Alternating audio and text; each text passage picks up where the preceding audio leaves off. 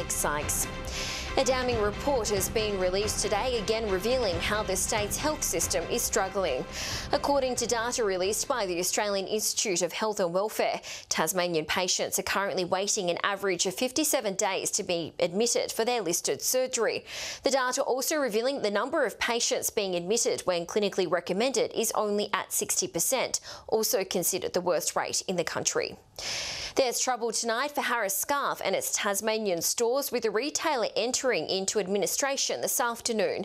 There are 5 stores across Tasmania situated in Hobart, Moonah, Launceston, Devonport and Ulverston.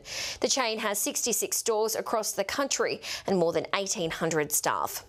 And Tas Networks is set to replace the backup Bruny Island electricity cable following irreparable damage from a boat anchor. To tomorrow's weather: showers in Hobart 18, Launceston partly cloudy and 22, partly cloudy in Devonport 20, Burnie 19, showers developing in St Helens 22 degrees, Swansea partly cloudy and 21, Strawn showers with a max of 16 degrees. And if you're heading to the mainland, sunny in Perth and Adelaide tomorrow, partly cloudy conditions in Melbourne. That's all the news for now. Enjoy the rest of your evening. Good night.